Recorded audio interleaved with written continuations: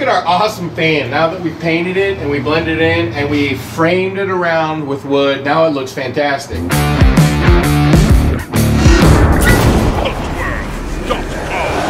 uploaded another one of our classic how-to videos. They're still for sale at hauntedhousesupplies.com, and you can buy the DVDs. There's how to create your own haunted house, there's how to detail your haunted house, there's like part 1, 2, 3, and 4, there's how to gore, there's how to foam carve, there's all kinds of videos, and they're all really good. But we're putting this video online for free. Take it away.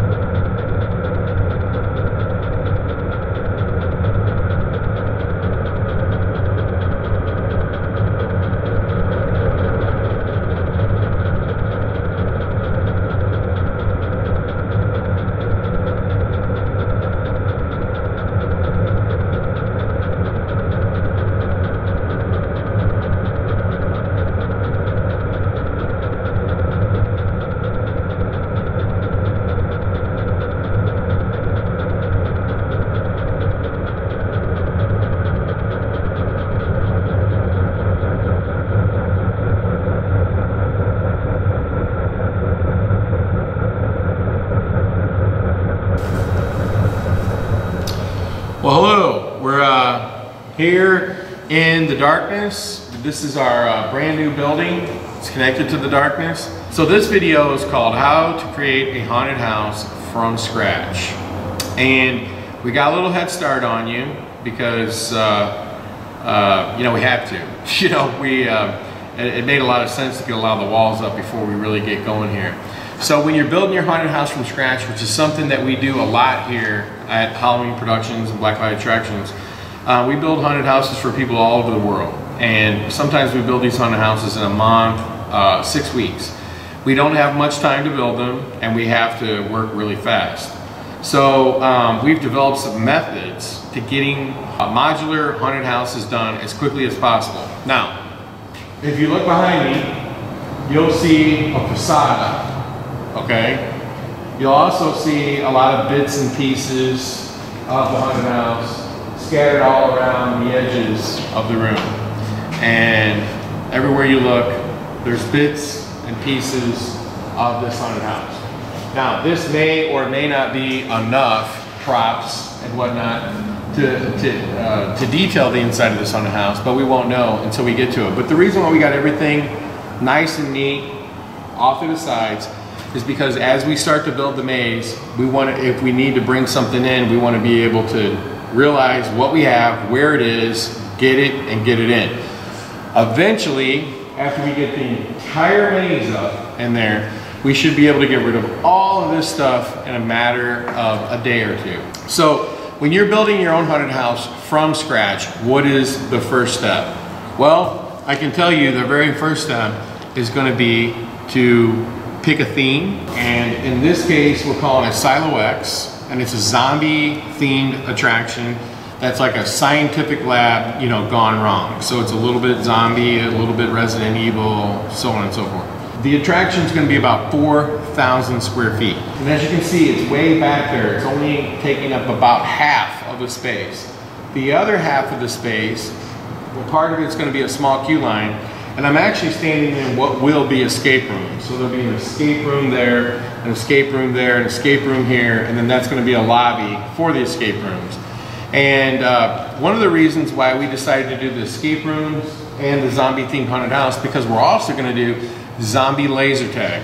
So this attraction is going to double up as a zombie laser tag arena. So we're actually building it for two different purposes: a haunted house in October and promotional events, which will be zombie laser tag. Before you try to do any kind of layout design or anything like that, you definitely want to get your theme down, okay? So in this case, we know we want it to be a zombie laser tag. We also know we want it to be a haunted house during October. So that led us to the idea that, hey, we build a lot of laser tags for people all over the world. So let's incorporate a lot of chain link fence so that you can see people all through, you know, like you can be in one area and you can see in a whole nother area through chain link fence. In other words, so when you're running around here playing laser tag, you can shoot through the chain link fence and shoot people on the other side. Plus, because it's an industrial lab, it'll kind of make sense, you know, like having chain link fence or fences, you know, electric fences in between scenes. So really the next step would be to identify your scenes. Now, one of the ways you can identify your scenes is really simple. What do you already have, okay? When you look around this room like we did a few minutes ago, you'll notice that we had hanging zombies, we had some control panels already, we had some security things, we had gun racks, we had all kinds of medical equipment, we had these really cool jail doors. There was things that we knew we already had, okay? So we had a real morgue set. So some of these things kind of sort of already said, well, these scenes are, some of these scenes have got to be dictated by some props you already have. But let's just say, for example, you have nothing. So you have to identify a budget. That's the very first thing you're going to want to do when you get to this stage of the game, is to identify a budget, because the budget can dictate what kind of scenes you can have. So can you do something really cool? Would you like to have something really cool at the end, at the beginning, in the middle? How many big animations can you buy? How many little animations can you buy? How many props? How much money is it going to cost to theme it, okay? Labor, so on and so forth.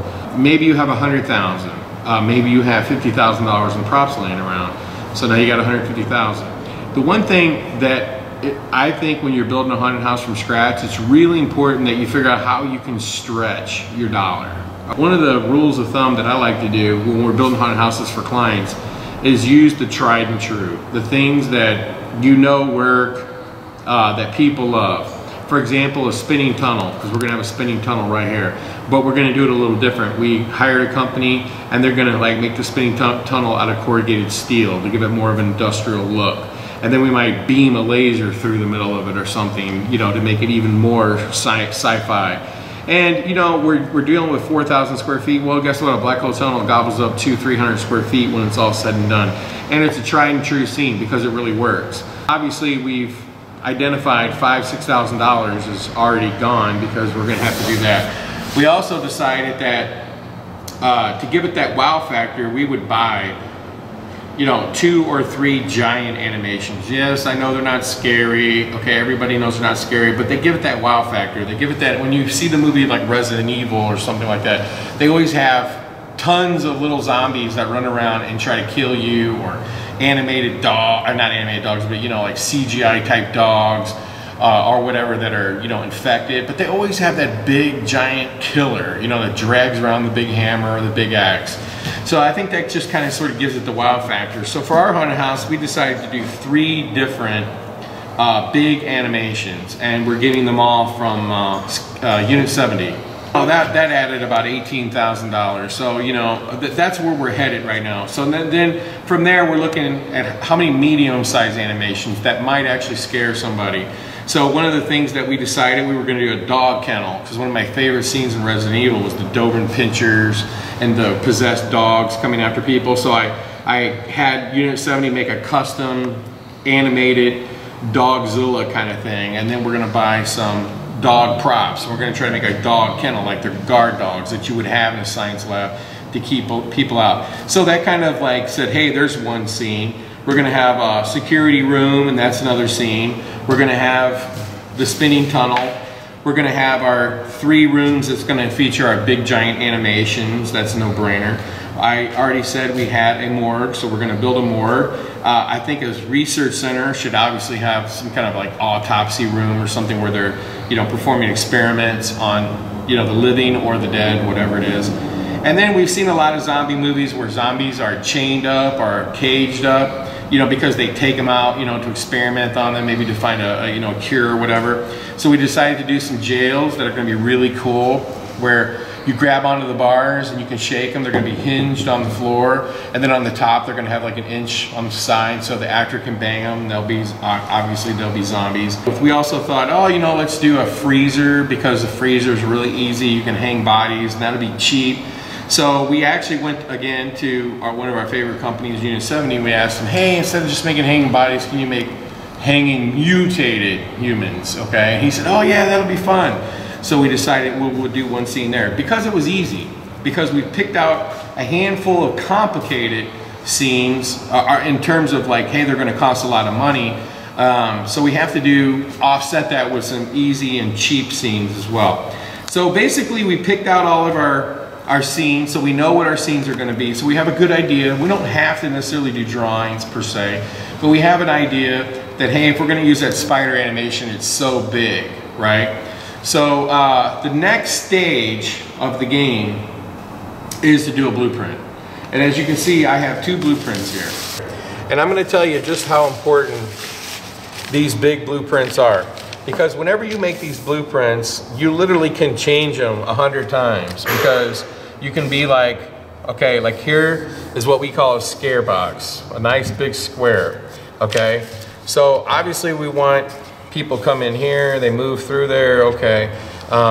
We had already decided this is gonna be like a moving subway car that they go through. It's gonna be on motion bags. It's gonna be our big scene. It's gonna be like a crashed subway, like a transportation system through, you know, to get you from the surface down to this research lab. So we have this scare box, so what are we gonna put in it? You know, how are the actors gonna intermingle there? Okay, that's where you bring in your second one, okay? So we have color codes for everything, because you just never know who is working on this from one day to the next. So there can't be any confusion. So you make these color codes. Well, this is what we do. So everywhere where you see yellow, okay, these are scare boxes or access hallways. So one of the key things that I believe to making a good haunted house from scratch is having access. If this is a haunted house that's gonna go in a tent, okay, you could make 1,000 exits. I mean, you don't need an access corridor around the perimeter, because it already has access to the outside. So let's just say there was an emergency. We have a door here, they got in here. So we want to have exit points all through the maze. So you could be like, say, in this section of the maze, okay, and you could be in this room, and then you can like dart out here and get out. You could be over here in this spider scene. There's a problem. You go through here, down the hallway, out. That's very, very, very important. So when you get ready to build your haunted house, okay, I highly suggest that you set up a table like the one that I was working on with the blueprints over there, so that you can build your walls. It's easier to build your walls on a table and some sort of jig, so you can pop them together. The very first thing that I would do once I know exactly what I'm gonna do is I would start building walls and start setting the walls up. You can build walls out of drywall if you want. I don't recommend it because it's hard to theme drywall and people kick holes in it and everything else. What you would prefer to use is plywood, okay? And you can treat it with a fire retardant, paint, whatever. And plywood really doesn't burn that well, okay? That's not where a fire is gonna start in your haunted house. You always wanna try to convince your fire marshal whenever you can to use plywood, because it's stronger, it's easier to theme, it's easier to work with. I mean, like I said, it's definitely stronger. You can even buy treated plywood that's already treated with fire retardants built in, okay? We use, whenever we can, 2x3s, and you can turn them on their side so they're nice and flat. That'll make the wall a little bit thinner. It just depends on what kind of wall you're building. A lot of times we're incorporating CGI effects. So we can't make thin walls because we have to cut holes in walls so we can put TVs. So then we have to use 2x4s to make the wall a little thicker so the TV can fit in. It really just depends on what you're ultimately trying to achieve. One of the things I'm gonna tell you, and this is absolute fact, you don't want to build your haunted house, build all the walls and all that stuff, and then go hunting for the props you need. No, because I'm telling you, the fastest, easiest way and cheapest way to build your haunted house is not to do it in stages, but to try to do it as fast as possible. So it's very important that you put your whole entire team, and I'm talking about everybody, on the walls and try to get them built and up as fast as possible. The next step that you would want to do is to put up your facade, okay, which you can see right here. In our case, what we did was we actually built the facade first, and then we built the maze behind it. There's two ways that you can build a maze to make sure you get it right. You can build it from the corner, the back corner, up to the facade, because let's say you just made a mistake by a foot, okay? It would be easier to take this facade and move it this way, okay? Rather than you to put the facade up and build it back to the wall and realize, wait a minute, we needed another 6 inches, okay? So it'd actually be better for you to start up against the exit, start putting your maze together from the exit forward. Now, we moved our facade a couple times, okay? Because it really wasn't that difficult to move. It took a lot of people to move it, but we built the facade and then we built the maze. But we built the maze from the back forward. So we could actually, and we did have to do this, we had to move our facade a little forward or a little backwards. So we built our entire haunted house and then we just pushed the facade up against it where it ended. So on this side we have queue line and so on and so forth, so we have plenty of room to work with, but we don't have a lot of room to work with against the wall. So if we built it from this way going back and we realized we needed 4 inches, 6 inches, whatever, it would be almost impossible to do it because you'd have to move the entire maze. So that's a very, very, very vital tip. You know, once you start building your walls and stuff, hey, you know, do you have anything that you can use, okay? And we just happen to have, you know, this mesh steel wall. We have some cinder block walls. We have some wood walls. We have these already made animated door jambs, and you see we got a nice little vent up there. Okay, we want to try to figure out, hey, what do we got? What do we got? What can we use? What can we use? You know, hey, we're going to try to use some old zombies that we've done videos where we've showed you how to bring them back to life if they're old. You need to have all your props ready to go, okay? You don't want to go hunting for them after the fact. You want to have them ready to go when you need them. You want to have your vacuum form if you're going to use vacuum form. And by the way, in the darkness, we use very little vacuum form. We try to build everything real. But this is a modular haunted house, and we're doing it on a budget, and we're building it from scratch, and we only have 30, 40 days to get the whole thing done. That's what we're going to do the whole thing in. So vacuum form comes in really, really handy. So we're going to show you how we're going to use that, but we've already showed you in a lot of videos before. You know, hey, what can go into industrial? Well, you know, these really cool fans look industrial. Those squirrel fans over there, these really cool lights, these ropes and pulleys. There's stuff over there. I mean, there's a concrete mixer. I mean, who knows? We got cabinets where files for patients might be stored. We have sinks because they should go in labs. So what we did was, before we built anything, we went hunting down all the products we needed, because once we identified our sinks, and we ordered all the vacuum foam, we ordered all the materials that we need. We have boxes and boxes of tile, which in the darkness we would go all tile, but here we're going to use a combination of tile board and real tiles to make it a little cheaper, a little faster. But it's very important that you have all your materials here.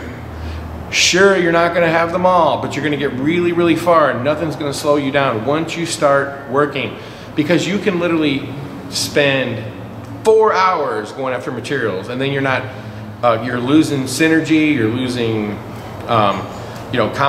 like control. You know, people aren't working as hard, you know, they're waiting around. You don't want that. You want to try to have all your materials on site. And as you can see, when you look around this room, you can see a lot of stuff piled in a horseshoe all over the place. Okay, and that's really important. Have all your materials ready to go. Now, when you're building your haunted house from scratch, okay, and you're not like stuck in the 80s just constantly renovating something that's been there for a long time. It's really easy to think through every problem you've ever had with a haunted house. And when I say every problem, I mean any problem that you wish that if you could, you know now what you knew then. Okay, wait a minute. Know then what you know now, or whatever it is. You could make a lot of changes. For example, this corridor, as you can see, all the way down, is an access corridor. Okay, none of the customers will walk in this access corridor. This access corridor right here is very, very vital. Okay, because we are trying to create easy access to the emergency exit. This corridor goes all the way down to the emergency exit, and instead of building the haunt all the way to the back wall, we left a 4-foot corridor there as well. So if you're in the far corner, you can get out, make your way to the exit, and if you're anywhere along this wall, you can get out and you can, get to the exit and get through this corridor. Now it's very important that, hey, you can build your walls and you can not put in door jambs, which if you come with me, you'll see that if you're in this area right here, okay, you can actually get out of this area and you can get in the access corridor. Believe it or not, even though this access corridor and this one right here are side by side, they're in two completely different corners of the haunted house, believe it or not. So, but you can come down here and you can get out again. It's kind of dark in here. You can get out here. You can get out here.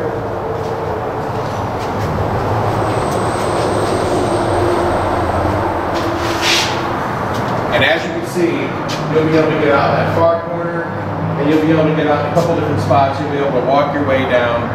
And unfortunately, we have to knock this wall out and put an emergency door in. And then we have to put a staircase right there, which that's all part of the plan. We're also gonna have to move these pipes because they're kind of in the way, and we have to cut some pipes out. That's all part of building a haunted house. But make sure when you're building a haunted house, not only do you have an access corridor at least around two sides of it, but make sure that you also make cut-throughs. So when you go through the haunted house, you want to be able to go from the very beginning to the very exit, or all the way on the left or all on the right, within a minute or so. And you disguise these with theming. Like, for example, you can get clear freezer tiles and then paint them all oily and everything.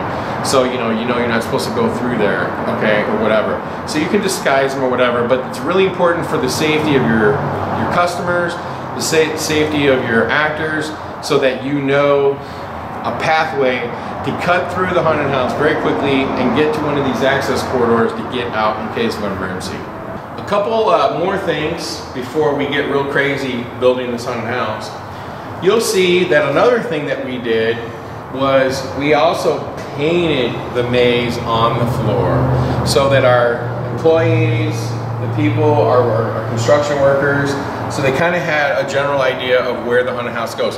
Now these little dots represent chain link fence. This is going to be a chain link fence. Now this is really cool. We have this lift, it looks kind of industrial and we can't get rid of it, and we got to have access to it. So we decided to chain link it in rather than wall it in. Why not leave it exposed? Because it looks industrial, it's really cool. And let me show you this. In this old building, it had this really cool hood, okay? We actually cut it out of the ceiling and we built like this base for it. And it's just too cool not to reuse. So we definitely want to reuse it. Now look up in the ceiling and you see this really cool pipe. You want to try to utilize stuff in these old buildings. We're going to cut that out and bring it down into the seam and screw it on a wall, and it'll really gobble up almost the whole entire room and make it look really, really sick. Now look at this thing over here. Now this is just too cool. This is some kind of grain tile, some kind of machine. We don't have no clue what it is. But what we did decide was it's just too cool to take out. So, hey, don't be afraid if there's something cool, something that looks industrial, to leave it in there when you're designing your maze. Design around it.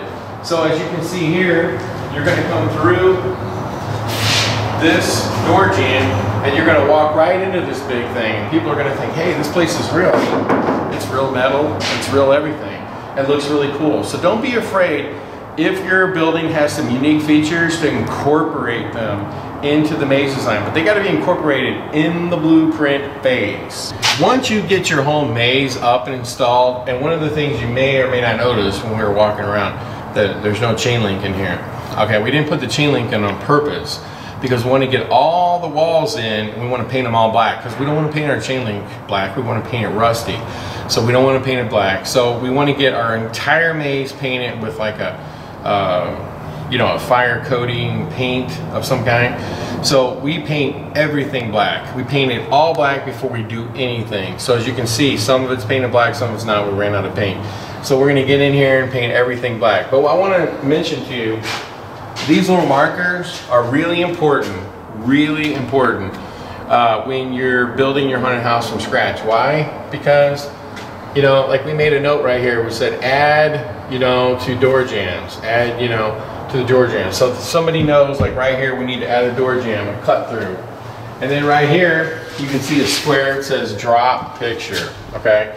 So we drew that in here, so we know, hey, we've decided we're gonna add that there, okay? And you can take these markers and you can make notes and say remove, wall, whatever, okay? And you can make notes, and it makes it easier, especially at the end of the day, when you're trying to figure out what you're gonna do and you're frustrated, whatever, you can go make notes. And that really makes a big impact. Now, one really important tip I'm going to give you: when you put your maze up, do not secure it. Do not secure the maze. Our maze is wobbly, okay? As you can see, wobbly, okay? And you're probably thinking, that's not safe. Well, it's wobbly for a reason, okay? Because we want to theme the walls. We want to drag props in here, and even though these walls are 10 feet tall, if your walls are 8 feet tall and you're only doing 8 feet walls, you definitely don't want to secure the walls because you want to paint everything, theme everything, bring all your props in, put them in place, then secure the walls. Why? Because you'll be doing this number, you know, down, trying to bring a ladder in, boom, boom, you know, it's hitting the things, it's slowing everything down, people are dropping stuff. Don't ever secure your walls. Look, the walls are secured to the walls. Are these walls safe for customers? No, they're not. You put a bunch of people in here, they're running into walls, they're breaking everything, right? But for you and your crew building, this wobble is plenty fine. It's plenty fine, okay? Until you get the whole thing themed, the whole thing with all your props, everything in here. And let's also add one more thing. Get your electric in, get your safety equipment in, get everything in, because a lot of times we like to build a haunted house, we like to put the electric in first, the safety in first, but we didn't do that this time. There's a reason for it, but normally we would rather do that first. But electrician, he's doing the same thing. He's carrying ladders around. There's no need to secure this haunted house until it's done. And what you do when you secure it is you start from the beginning, and everywhere there's wobbly, shaky, you know, you put braces on, and by the time you get to the very end, everything's secured to everything, and it literally won't move. And there's really even no need to secure it to the floor either, even though that moves. Once the whole thing is secured with props, nothing will move.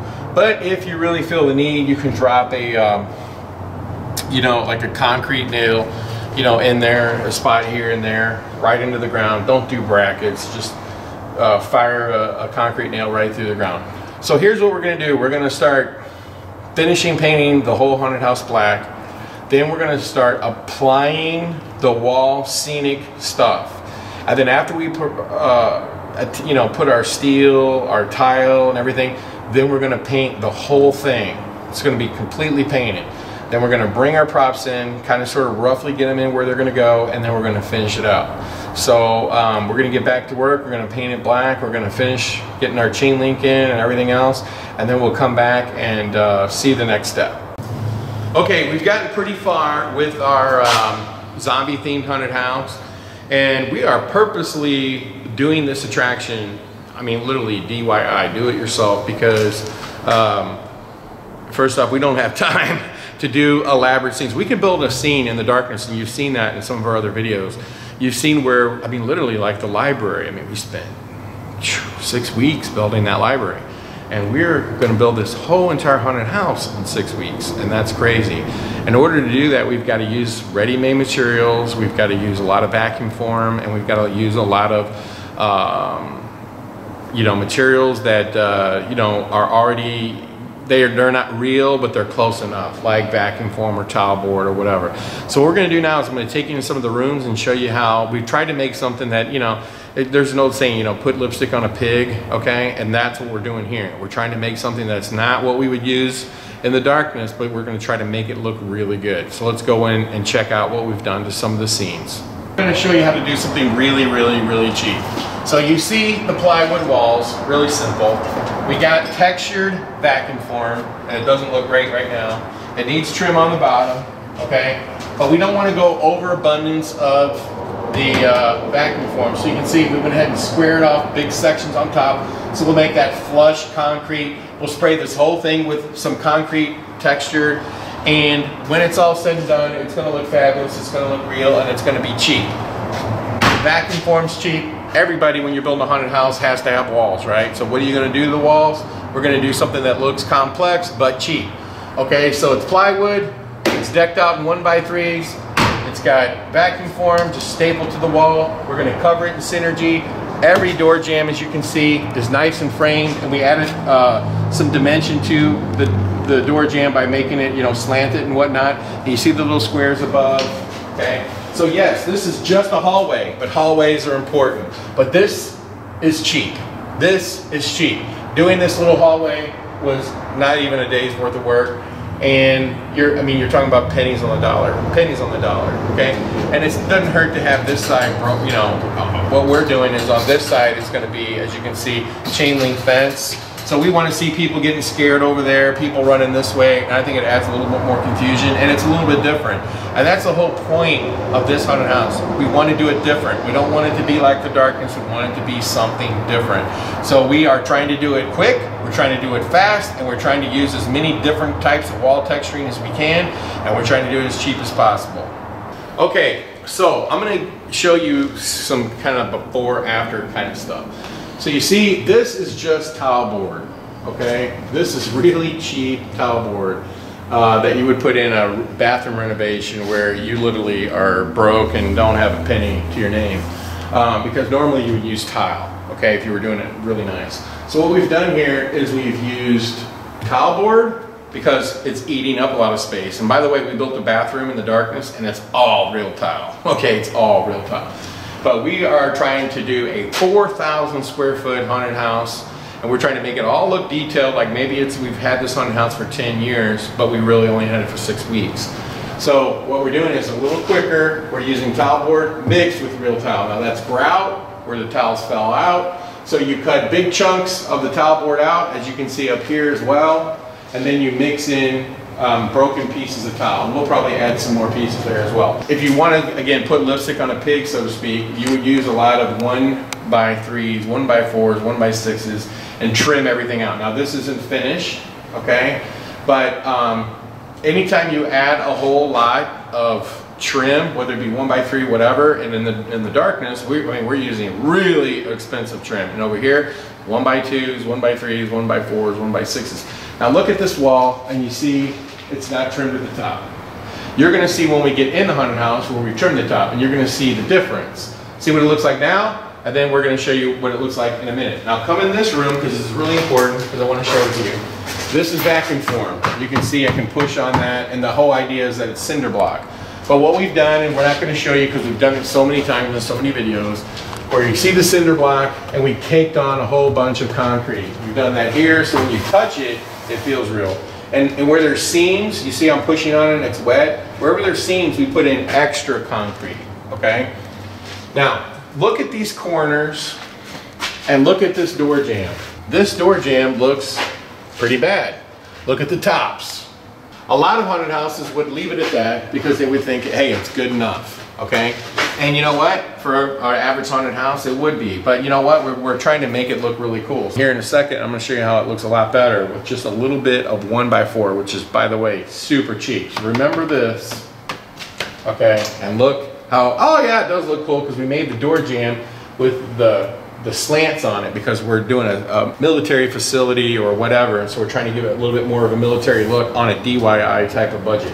Now, but as we move in here, this is just plywood with pieces of vacuum formed brick with synergy around it. You'll see bigger chunks, smaller chunks, but again, you don't see the trim on the top and you don't see the trim around the door jamb. This is really cheap. This is just plywood, 2x2s, 1x2s, and some really cool vacuum form light up type of pieces. And it's got little bits of concrete all over the place to give it a feel of rust or whatever. But again, you see this room, and you look around this room, and you see no trims on the top, no trims coming down the side, and so on and so forth. This is a room that's got a lot more work to do. We got more pieces that are going to go up, and we got really cool CGIs that we're going to put in the video screens. It's going to look great. So let's go in some areas where we have added the trim so you can see the difference. You can see here another door jamb with no trim, and we see the same thing, just synergying up the plywood with little bits and pieces of vacuum form brick. It looks really cool. Here's more brick, busted out, looks great, but we also see that the door jamb itself is trimmed out. So a lot of times when people make door jambs, they might make it nice and square. It looks really ridiculous. So this takes a little bit of extra work, but it actually looks kind of military or industrial. Now, just by simply adding this real simple 1x3 piece of trim, tell me it doesn't look 1,000 times better. This is going to be an area where an actor jumps out of a window or whatever and scares people. We've used corrugated steel, which you can buy at a department store, and it's really cheap. And as you can see, we went ahead and made all the walls 12 foot tall because we want to get more, or 10 foot tall. We were making everything look, you know, higher, bigger, more impressive. But you can see on the tops, we've added trim. And you can see on the bottom, we've added trim. You can see on the door jambs, we've added trim. On an area where an actor might jump out, we've added trim. So as we look around the room, and of course the room's not done, but of course we go over the top and we add the concrete look. Here and there, splattered, and it's all painted. And so now we've got a nice, beautiful looking room right here with some really cheap 1x6, 1x3, 1x4. We put it on the floor, we put it around the door jambs everywhere. And now this room really actually looks like something. So when we start putting props in here and then some trickery with some lighting, it's gonna look like a real industrial lab, and that's what we're shooting for. Now, one of the things that we're doing to try to make this as cheap as possible is you're gonna see over here, we've got chain link fence. We're going to add all kinds of cool signs. This sign's actually backwards. But we're gonna make these chain link fence look rusty. Now this is really cool, by the way, and I want to point this out. You see back there, that's a lift. Okay. Now it's actually dangerous because if I was to come over here and fall down there, I would get hurt. So this is a lift that happens to be in our building where you can lift things from the first floor to the second floor. Okay, so we want to make sure that we have a space open for our lift, so when we bring stuff up, we can, you know, still do that. So we didn't want to not have our lift still. But what we decided to do was go ahead and incorporate the lift because it looks cool. It looks industrial. So we surrounded it in chain link fence, and we're going to paint it, and we even put theming behind it. And I think this is fantastic. So you've got like some really cool stuff in your building like this. Most of the time people would actually hide it. You know, hey, we're gonna put a wall in front of it. But no, why not use it, utilize it, and keep it because it's a really cool prop. There's another thing that was in this old building. Was this, you know, I don't even know what it is. It's like a hood of some kind. So we just built this nice little base. We're not going crazy. It's vacuum formed, it's trim, and I guess we're gonna put a bunch of, you know, blood and guts, you know, in there, and you know, we're going to figure it out as we go along. We see the vacuum form, which is cheap, by the way, covered in concrete, painted to look like brick, but now you've got the trim. And what we decided to do is break it up because this is really important to break it up. So you got your brick here, and then we'll make these little square, rectangle, whatever, and put trim around it and just make it look like concrete. We're trying to break it all up. All trimmed out, looks much better. So now we're in what we're gonna call a freezer, okay? And by the way, when we get farther in this video, you're gonna see like on this door right here, it's very important that you go out and find a door, okay, from one of these places and put a real freezer door. Bolt it on here, opened up against the wall. Same thing on this side, door, you know, it looks like it's, you know, closed or whatever. But I want to show you again, cheap vacuum form, as you can see, you can push right on it. But by putting the baseboard on it, first off, that protects it from getting ripped off the wall, because people will kick this, they won't kick the vacuum form. The more that they kick the vacuum form on the bottom, the more chance there is of it getting ripped or pulled off the wall. Next thing you know, big chunks are coming off. And you see we have it framed on the top, and we have it framed in the corner. What does that do? It breaks it up. Okay, now you look over here, we had a nice little door jamb in here, and we made it all concrete. Now, we're gonna put hanging bodies, and boom, this room will be done in 10 minutes, a couple crates in the corner, and it's gonna look absolutely beautiful. But when you look up there, you buy these fans at these junk stores. When you make these headers, look at this beautiful header, okay? You want to put headers in everywhere, because otherwise it looks like a haunted house. You want to always have these headers like in hallways, the front and the back of every hallway. You want to have like a header. And anytime you go up 10 feet, you want to buy these types of fans. I mean, I paid 20 bucks for that. I framed it in, and it looks fantastic. It makes the place look more industrial. Look at this.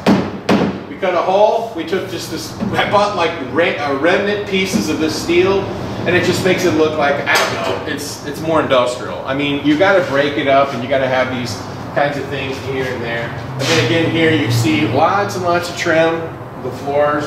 And again, now our scenes look way more bigger, way more industrial, because we're able to see right into our lift. And then of course we're going to have this big animation in here.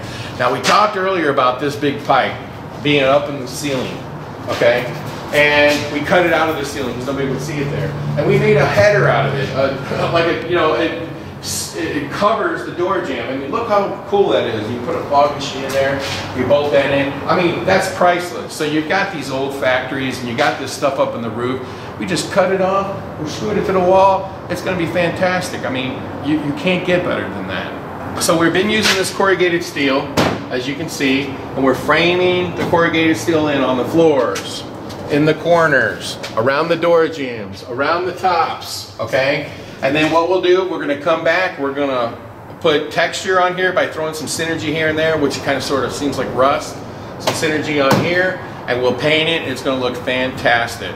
This corrugated steel is covering a lot of wall. You don't have to have plywood walls anywhere in your haunted house. Now in this case, it's not a haunted mansion, it's an industrial, you know, like military, you know, secret lab, whatever.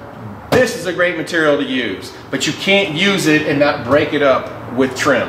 Trim on the bottom, trim on the sides, trim around the door jambs, trim everywhere, and that's what it's going to take. And as you can see, this is a big room, and it's all done the same way, and we broke it up with a chain link fence maze. Hey, there's nothing scarier than seeing an actor somewhere and then he's chasing people around, and then people react to other people being scared. So rather than having nothing but maze, we're having chain link fence, and we think it's going to have a great reaction for the actors. Okay, so we were talking about things we've been utilizing in the building, and again, look at this sucker. This, yes, we could move it, we could remove it, but when we designed it on paper, we designed around this big thing. You can't replace this thing. This thing is so cool. Now, you're not going to be able to make one of these in your haunted house. That's not the point. The point is that if you have stuff like this and it's just super cool, build it into a scene, because you can't buy, I mean, look, this is a creep, you know, they're burning, you know, I mean, who knows what this thing is, but it's just so impressive that we had to keep it. Okay, so we're in another room that I'm not really that fond of. This room is too green. It doesn't look good. You can see we've been adding some synergy here and there. We still have to grout all of this and put in a few extra bricks. But I'll tell you, when you look at this room, just look around this room, it's so green and it's so plain. And I'll tell you, a lot of haunted houses I've seen would do just what I've done right here. Like, for example, I hate this wall because that should have had a big chunk taken out of it up there, or a fan installed. You know, those fans I was talking about? That would have been a great spot for a fan, so I want to make sure that that gets done. Okay, and we're going to come back to this scene. But this needs trim, that needs trim, trim down there, trim here. And you know what? Take it one more farther, because we got to break up all this tile. We need trim going down the middle. for sure. And we should paint the bottom green and the top white to break it up, okay? This is a perfect example of something that just doesn't look that good, but we're gonna make it look better, okay? We're gonna make it look better by adding trim on the floor, trim on the top, molding down the middle, the tiles here and there. We're gonna make the bottom green and the top white, and that's how it's gonna look better. Now, in the end, we're gonna add pipes everywhere, props, and everything else, and that's when it'll really start singing. And one of the biggest things too that we may not be able to get to is to start putting roofs in and pieces of roofs. That'll really seal the deal. But this room right here is a perfect example of what not to do. This looks typical of haunted houses that I've seen that don't put enough work, enough attention to the detail, and we're gonna make this room right here look much better. Where I'm standing right now is we're installing a tunnel that we bought. Hey, you've seen these in 100 haunted houses, and you know, hey, when you're building a haunted house from scratch, let me just give you some advice. You want to try to gobble up space. A black hole tunnel gobbles up about 200 square feet. It's an effect, it works really well, people love it. So why mess, you know, with the apple cart, okay? We did have ours changed up a little bit. We had him build ours a little stronger, so it's gonna have corrugated steel on it, rather than those canvas pieces would look just standard. So this black hole tunnel will have corrugated steel. But the reason why I'm standing here and showing you this black hole tunnel, which you've seen many, many times before, is because, hey, people love it. It eats up a lot of space, and you need cool stuff in your haunted house. So when you're going to splurge on something expensive, like, you know, this was expensive, you know, whenever this is all done, I mean, you know, $6,000, $8,000, it's worth it because it's an impact type of thing. And there's other impact type of things like squeeze walls here, there, whatever. I mean, they can eat up space and people like them. So I highly advise a black hole tunnel near the exit. And if you're gonna splurge on one or two things, this is a great thing to splurge on. Now, if you already have a haunted house, you got 4 of these already everywhere else, it's probably not a good idea. But if it makes sense, it makes sense. They make sense in 3D haunted houses all day long. Does it make sense in here? Yes, it does, because, you know, hey, it's an industrial complex, so you've seen all kinds of movies where there's tunnels and things happening in tunnels or lasers, and we can have this and we can shoot a laser down the middle of it or whatever, and it's going to be fantastic. And we thought a little outside the box by putting the corrugated steel on the rings, and I think that's going to make it a little different. But that's what you need to be thinking about in your haunted house. Try to buy big things that gobble up a lot of space, and that saves you a lot of time. What we're trying to accomplish here is we're trying to show you how to build a haunted house from scratch really cheap. Now, the haunted house we're building is going to have a lot of cool effects. It's going to be a really cool effect.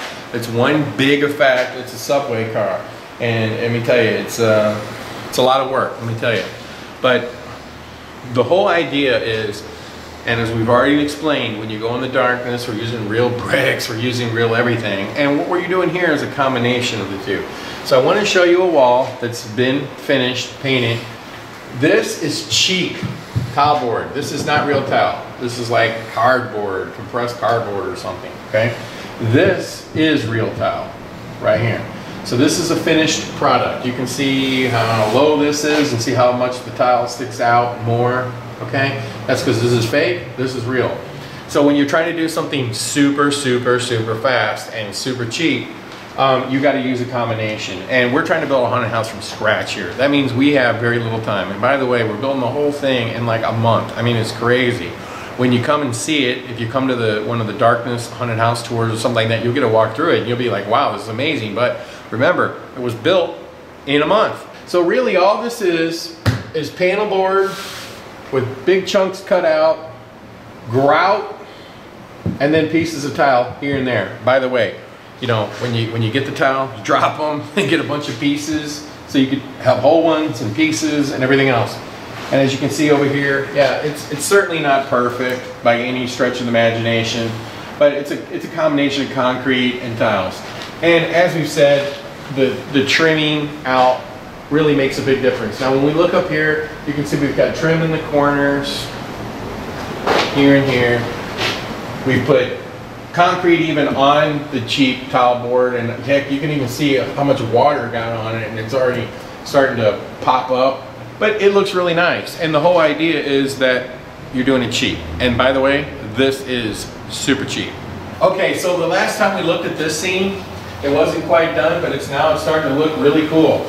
We saw how we gave a different look. We got the vacuum form bricks, we've put concrete on it, and we got these little patches up here, which are kind of neat. And this is really neat too, how we've incorporated the real steel beams. But what I wanted to show you was, yes, you can make a haunted house really cheap.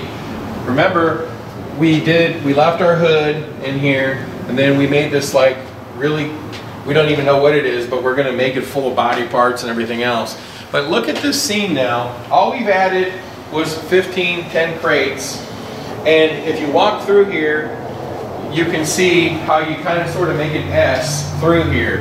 And with these simple, very simple crates, we've made a pathway through here, and we've cut down a whole lot of space. And it actually is starting to look like a scene by simply adding crates. And you're also going to see over here, we've purchased a lot of barrels. We will paint them and we will theme them. Okay, and it's looking really cool just by having just crates here and there. And look at this really cool piece that we bought for like 30 bucks. We're gonna mount it to the floor. It just looks really cool. There's so many things to making a haunted house from scratch, but I will tell you the #1 rule is that when you're trying to fill space, barrels and crates are really, you know, they're space fillers and they look kind of natural. You can make pathways through big rooms. But the biggest thing that you need when you're building your haunted house from scratch, and it's imperative, you've got to have real props. It's not the big monsters or any of that stuff. It's the real props, the real stuff. Like this thing right here that I paid 30 bucks. Nobody wants that, it's a scrapper. But for 30 bucks, I mean, it looks authentic, it looks real, it looks crazy. Look at how neat this looks now. You know, we've got our lift that was part of our building. We incorporated chain link fence, and now we can see this thing that looks pretty neat. We've shoved barrels in here, and by the way, we will paint those. We've added a couple crates, and we'll put some monsters in here. Our lift's still functional, okay? We can get in there, we can use it, okay? But now it looks like a scene, and that's the whole idea. When you're trying to do something cheap and you have one of these existing buildings, there's just no way you can replace something that's already there. Incorporate it into your scenes. Now we're in a room that, again, was done very cheap. This is very cheap cinder block. As you can see, I can push through it. But if I run my hand across it, it's actually very rough because we've hazed it with concrete. Now I want to stress this video, we're not going to sit here and show you how we've already done all this. You have to buy How to Detail Your Haunted House Part 1, 2, 3, 4, whatever. Because in every one of those videos we talk about how to texture things, how to paint things.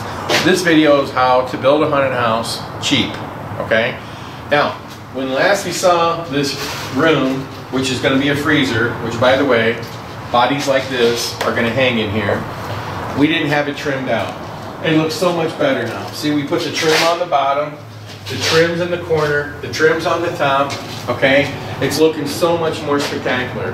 And I can tell you right now, and this is very important, when you're trying to keep, and I'm sure you've used vacuum form before and it wouldn't stay on the wall, one of the reasons it doesn't is because you don't have trim on the bottom. People kick the bottoms, they knock it loose, they keep banging it, and that shakes it and vibrates it, and it starts falling off the wall. You have to have it trimmed on the top, trimmed on the bottom, trimmed in the corners, because that helps hold it on the wall. Now as we turn down this hallway, this is painted so much better than last we saw. Before it was this hot red.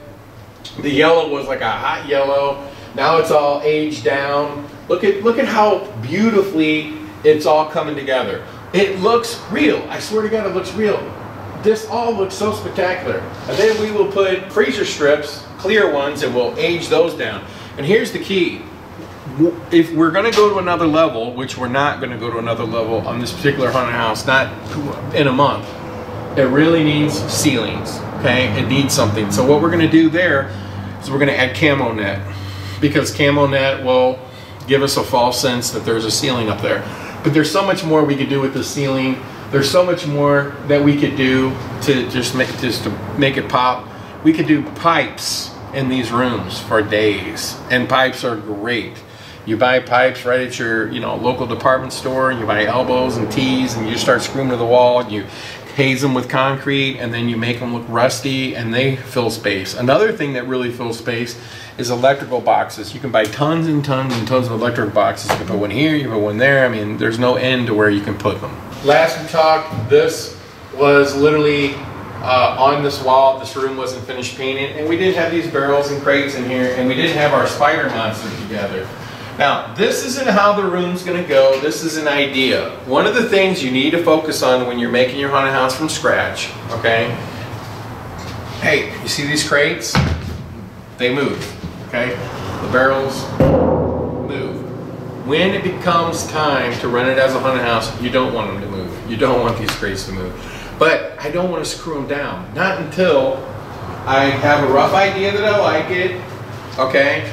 And number two, and most importantly, I bought a lot of stuff. Okay, I bought stuff from Unit 70, Ghost Ride, Gorilla, all these people. I bought all this cool stuff.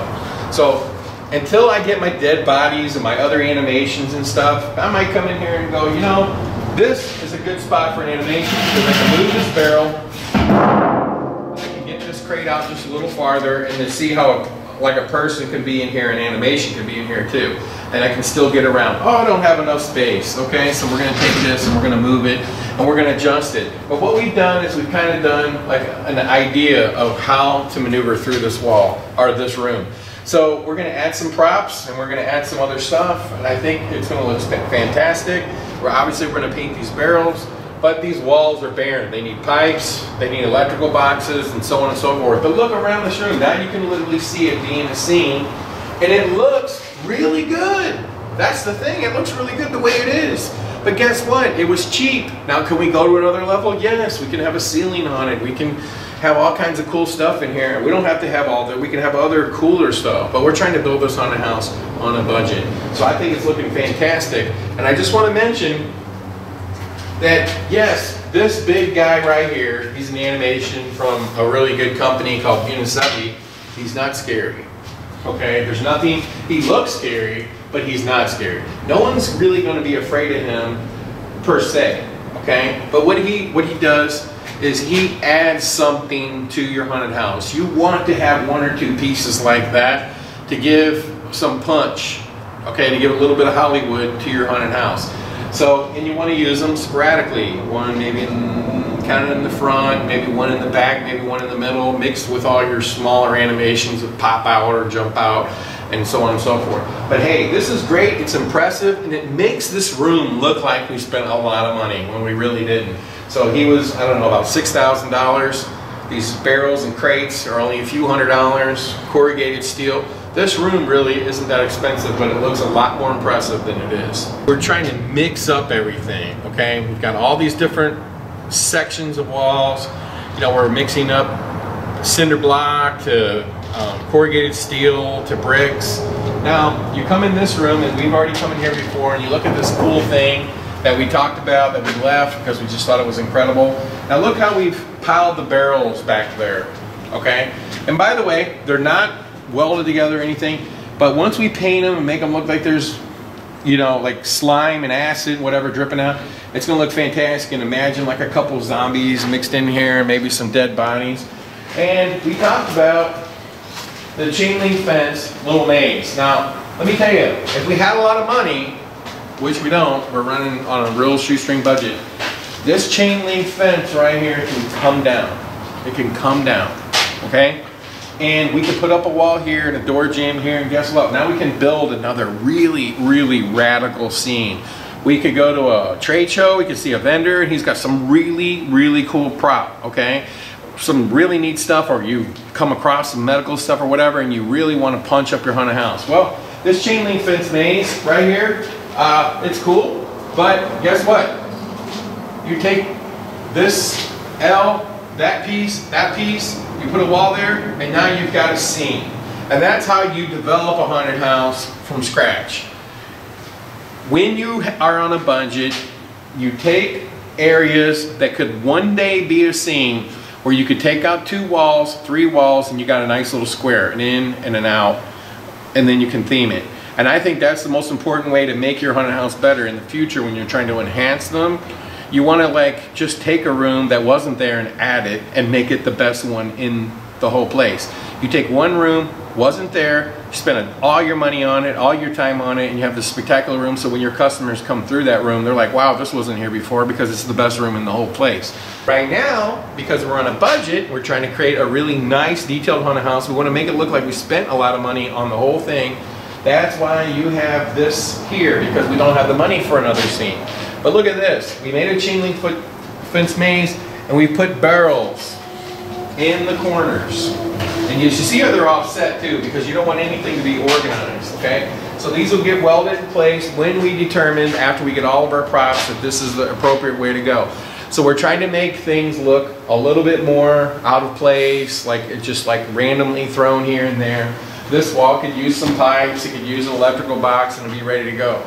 Now, since this is just an average scene, we could go to a company and buy those crackle box type things. And that would be a great little scare right here. So we're building like a medical lab, and like I said earlier in another part of the video, if you want to learn how to paint and detail and theme, you need to buy our other videos, how to detail your haunted house. I think part 1, 2, 3, 4, 5, and there's also a video I think called how to renovate your haunted house.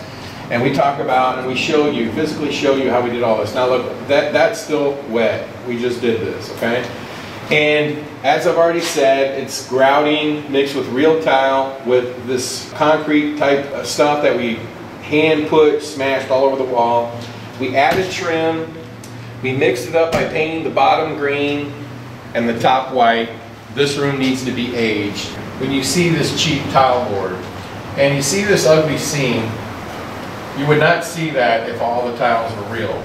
So this is a good spot right here to put a lot of heavy aging, a lot of black, or to put a lot of this concrete mixture in these cracks and hide that. But it takes a little effort, it takes a little time, but it'll look really good. So let's go and look at another room, looks just like this, finished.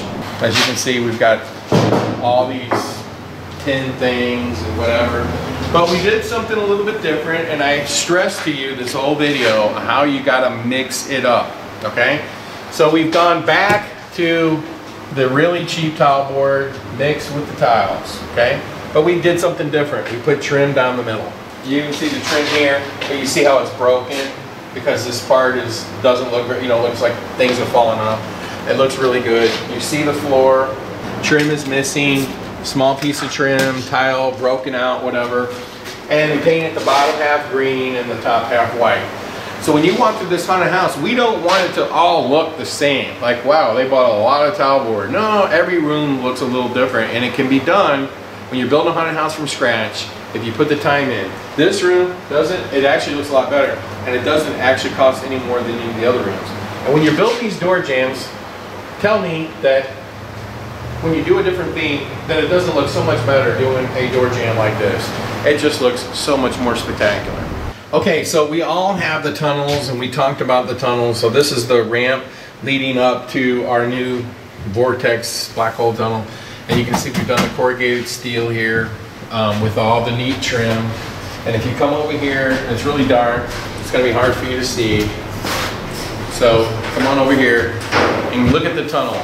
Look how neat this is. The tunnel is all corrugated steel, okay? And it's just a point that I want to make, that you don't have to go to the show and say, hey, let me buy that tunnel with canvas that doesn't look that real. This actually looks like it is something, okay, with the corrugated steel. So we have a black hole tunnel in TerraVisions in our 3D haunted house, but we want to put one here because we want this haunted house to have a bang. And as I spoke about the spider monster, okay, this tunnel gobbles up a lot of space. It's a cool effect. People really like it, okay? But we don't want to do what we have already, a spinning tunnel with canvas. So we thought out of the box, and it's decked out in corrugated steel. We actually asked the vendor, could he make it this way? He had to put a little stronger motor on it, but yes, he made it, and it's spectacular, and I think people are going to like it. And maybe you can shoot a laser down this hallway. So when you're trying to do things on a budget, you've got to spend your money wisely. Hey, I want to have like fireworks. I want to have like 5 big things to shoot off. And then we'll have some cheaper rockets, and then we'll have little firecrackers to throw around. Little things to play around with. couple rockets that shoot off, but then the big spectacular things, you know, that fire off for a few minutes, and that's what this is. But it's also thinking outside the box, and that's how you build a haunted house from scratch. We are really nearing the end of construction and everything, and it's hard to believe that we actually did this in a very, very short period of time. I mean, we've only been working on it for roughly 1 month, and I think that when you got this video, you're like, man, you know, they're not actually showing us how to build anything, they're just talking a lot. That's the point of the video. I want to like tell you, because I want to point out step by step how we're thinking this through. And this is a very, very detailed haunted house at this point, and we spent very little money. And that's what we're trying to help you understand. And if you want to learn detailed tips and stuff like that, go to hauntedhousesupplies.com, and we have all kinds of how-to detail videos. Now I want to tell you, we looked at our facade a few days ago, and now we're adding a queue line. Okay, now you might notice there's no fence here. There's a reason for that. Okay, there's a reason for that. You won't understand it till later. Okay, but here's how you're able to infuse a whole bunch of detail that makes sense to the facade without breaking the bank. This is just chain link fence, and it's really just spray painted to look rusty. And what you're gonna do is our guests will come in here, they'll come around, they'll go around, you know, over there to the entrance, and it's gonna be fantastic. So don't be afraid to like use something. I mean, does this chain link fence look good? I think so, especially when we put red spinning lights everywhere and so on and so forth. It's going to be fantastic. We've talked about these walls quite a bit, and you may or may not notice what's different. We added a splash of pukey green to add a little color. You know, whenever you're theming and you're aging, you always tend to use a lot of dark colors because, you know, oil dripping down the walls, aging, water, you know, mold and stuff like that. A lot of times it can be, you know, darker color. So hey, go back in and put a little splash of something bright to punch it up. Now we've started to add little touches. And let me tell you something, today I spent like 4 or 5 hours running around to these junk stores trying to find like the simplest little things. Like this little keypad. I don't know what it exactly went to at one time or another, but I only paid $2 for it. And guess what? It would be like, you know, a keypad to get in that door. You know, you can't ever buy enough of these little fuse boxes and stuff like that. And you know, you can put them here and you can put them there, and they look fantastic. We've started to add a little flair to this room.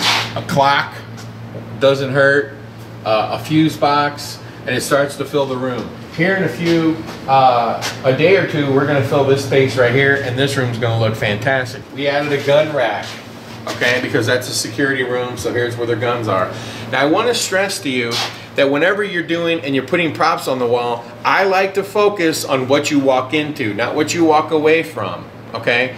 In other words, if I'm coming in a room this way, okay, and I'm supposed to turn that way, I don't want to necessarily focus on a room, on a wall that I don't see. So in this particular case, I walk right into my gun rack, so I want to be able to see my gun rack, my weapons. This is a good spot for a really cool prop. We've used a keypad, we haven't aged it. And look at this piece right here. It looks kind of corny right now, okay, because it's not painted and blended into the wall. But hey, we got it. It adds some texture, it adds something different to the wall, okay, and it's breaking up the monotony of, say, bricks and stone. And then here's another fuse box. This is a great way to add a lot of detail and a lot of realism to your haunted house for very little money. Now we're back in our big giant bug room, and as you can see, we got our fan up in the ceiling. We've got our grated steel over a door. That's fantastic. And now we just added this big giant fuse box type thing. I don't know what it is exactly, but it's absolutely huge, it's absolutely big, and it takes a lot of wall space. Because, and I can't stress enough that when you have these monotonous looking rooms like we have with all this corrugated steel, after you age it, it looks much better. But you need to cover and try to cover as much of the walls as you can to break up the monotony. Now we've gotten a little farther along here too. As you can see, now we have this permanent pipe, and this was a great repurposing of something that we were able to find. And I can tell you right now, if you were able to find something like this, you would pass it by most of the time. But now you can see that a piece like this, which you probably could have bought for $100 or a couple $100 or whatever, has made a fantastic bang in this room. I mean, it's really punched this room up. Now this room is going to get finished. It's going to have a couple of animations, some bloody bodies, some blood, and some other things, and it's going to be absolutely fantastic. As we've been talking in this video, pretty much the whole video long, we've been talking about using multiple wall textures, and we haven't used that many in this haunted house. We've used vacuum formed brick, we've used vacuum formed cinder block, we've used corrugated steel, and those are primarily our three main things that we've done throughout the whole entire attraction. Okay, but here, get this. We are building this like decontamination hallway, which is going to be really cool. There's going to be pipes, and these things blink, and it's going to be fantastic. Okay, but we wanted to have things in between. For a show that we built, we had a much smaller version, and we built these. Okay, and they look fantastic. We just have to put some, you know, some paint and stuff in here, and this was great. And as you can see, here's another piece that we made, but this is time consuming and it takes a lot of time. So what did we do? We got this vacuum form, and when I seen it for sale, I was like, wow, that looks kind of spacey, and it does. So it absolutely captures it, and we're going to put it in between each one of these spaces. And this is like, vacuum form can sometimes give you something that you couldn't build. I wouldn't even know the first step to making this other than making these panels, molding them, and then making individual pieces. But it's going to look absolutely incredible. And what we're going to do, which is really key, is we're going to go ahead and leave the extra on, and then we're going to take 1x3s and frame it in, okay? And so that it'll have a 1x3 here with this like spiny little gap, and then these pieces right here, and I think it's going to look absolutely incredible. We're going to haze it down with a little concrete, just a little, especially around the edges. We're going to paint it, blend it in, and it's going to look fantastic. So we were able to create another look in the haunted house, and these panels are only $100 and something a piece, and we only bought 8. Okay, now I'm going to give you another really good tip for making your haunted house look really believable. You see these things right here? Okay, I was actually able to buy those from a department store, and they're very cheap. Okay, when you look at them, you know, they're for dormers or something like that, you know, on the top of your garage or whatever. And we have like 4 or 5 different styles of those, and we put them up because, what did I say? I said when you're walking into something and you're trying to break up the monotony, that breaks up the monotony. Okay, it's some kind of vent, who knows what it is. And then just add a little flair. Here's another one of these little keypads right here with a swiper. Who knows what it actually opens. Well, it actually opens nothing, but it looks great.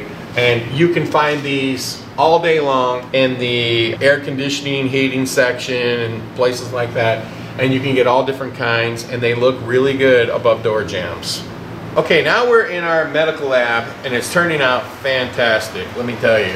Okay, here, look at this. A fuse box that has no fuses in it, it's just a face, but people don't know that. As you can see, if you back up a little bit, this is a table, okay? And this table didn't have a top, so we put plywood on it, and we're gonna take our same exact towel board and put it on the top and paint it. It'll look fantastic. And then we're gonna put like a computer, an old computer monitor type thing that we bought that looks incredible. I mean, it's like right out of the 70s, it was great. And then what I like to do in my haunted houses is I want people to come into the room and utilize every square inch of the room. So we want them to come in the room and around the room, okay? And in this case, we're coming around an animation that lunges up and at people, and it's absolutely great. And look at these cool props on the wall. I don't know what it is, but it's on the wall, and it looks great. And just as another point, look at this. Again, this is just plastic. It's painted. It goes over to the door. Who knows what it is, but it just breaks up the monotony. Instead of having everything towel board, we made the green. on the bottom, the white on the top. We put the trim in the middle, and as you can see, we've come in and we've added a little bit more color, and eventually we'll add some blood and some other things. And here's a nice little sink in here. And by the way, it's a really great idea to have things up in the air, as you can see over here as well. Now, the key is that there's something below it so that you can't actually bang your head into it. Like over here, if you didn't have this, people could run underneath it and they could get it, you know, hit it, but you can't because you hit this. And these are all great ways to incorporate props. We really want them to come into the room, through the room, and I think we're doing a great job of breaking up the monotony of the same old thing. And I will say that how we're going to top this off. Normally in the darkness we put full-blown roofs and everything. We don't have time for that, and that would be very time-consuming and very expensive.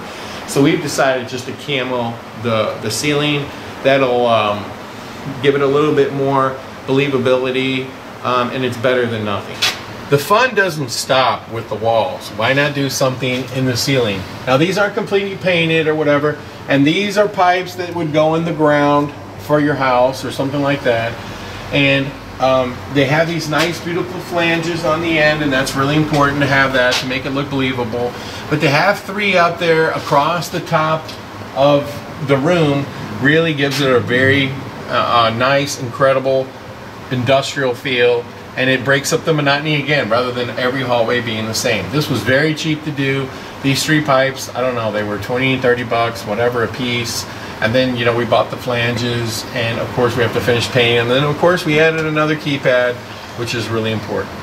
Okay, a couple more things like breaking up the monotony. As you can see right here, this is going to be an actor scare box, which is where an actor can scare people from a multiple different directions. And I just want to bring you into this particular scare box and show you that this will be a drop picture. So an actor can make a loud bang. He's also able to reach out and grab people here or here. Now what you're going to see right here is, if you can see, we have a nice little cove. Now we could make this an actor scare here as well, and he'd have 4 little spots to get people. But because we want to put an animation here, you can see we have a nice little 3-foot cove. So our animation can fit nice and easy. That's going to come out of the wall. And it's a wall that people walk into, and that's important when you're going to have these things coming out. You don't want them necessarily on the side. You want them to jump out and scare them, okay? And our actor has plenty of room to move here and here. Look at this. This is just a really cheap vent that you get, you know, for your house. Cheap, 1x3, you smear a little concrete on it, you paint it, and it's fantastic. Now look at this pipe here. It looks great, but it's not going to work because somebody's going to run into it and they're going to break it off. So I've had to have them replace it. But I'm showing it to you because I want you to understand you don't want to put things that people can run into that they can break. And in this case, we would rather put it here because you see that seam right there? It would look great right on that seam, and it would hide that seam, and it would be fantastic and very cheap. Because look at this office door. It even has this plate on it that says office. This is a great spot right here to put a door, and guess what it does? It breaks up the monotony. We're actually not going to put this door here. We're going to put a CGI door, which is even better. It's a CGI that we made, and we sell CGI effects, by the way, at hauntedhousesupplies.com. And look, we used another one of these just right over the door. We think it looks absolutely fantastic, and it's very cheap. I think that was, you know, $4 or $5. Okay, so now we're working on our jail, and this is another wall technique that we're using, and it's a faster one than doing it the really hard way, which is cutting holes in the walls, putting the bricks recessed in, and then concrete around it. This is the cheaper way. You smear your concrete all around the edges, and then you come in and you just blast the walls with concrete. And as you can see, we're doing something in here that's going to be quite unique. Here's our kind of like our jail door entrance, and what we've done here, as you can see, we've put 1x6 on the bottom and 1x3 or 4, whatever, 4, and to break up the monotony. So we're making like panels, and this is just kind of giving it a different look. But look at the other thing that we're doing, which is kind of interesting. We're building these big giant blocks up in the air. We're going to concrete them, and they're going to look like you know, concrete blocks because we're in a jail cell. The best way to do it would be to cut holes out of it, put foam in it, put pieces of rebar so it looks like it's losing pieces, but we're doing this project on a budget. You look down this hallway and you see like almost like, you know, the cinder block or the concrete block look up there, and this is what I was talking about. This is going to be a jail cell, and basically this is going to be framed in it, and then the actor will be able to bang, bang, bang, bang, bang, and it'll be really loud and it'll be really scary. And as we come down here, there will be another actor over here who will be able to do the same thing. So this area is going to be extremely loud. Okay, so we're getting a lot farther along with our haunted house to the point where we're actually starting to put some props in. Whenever you're trying to do a haunted house on a budget, okay, we talked earlier about trying to have some impactful scenes and then trying to have some scenes that are, they look like you spent a lot of money but you really didn't. And one of the things that we like to do in our haunted houses a lot is to do like freezers, okay? And so this is going to be kind of like a freezer meat locker type of thing.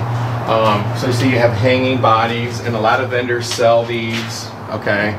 And so then your customers like weave around through them, and if you come around the corner a little bit, you'll see there's some torsos, okay? And so on and so forth. And then we just really simply decorated the room with some barrels here and there, and of course we'll paint them. We put a nice fan in here. We're going to paint that. A couple electrical boxes and some pieces or whatever. But at the end of the day, this is a very cheap scene to do, and it's very effective. And people really hate the fact, like, look at this hideous thing. They don't want to touch that, okay? But they have to get through the room.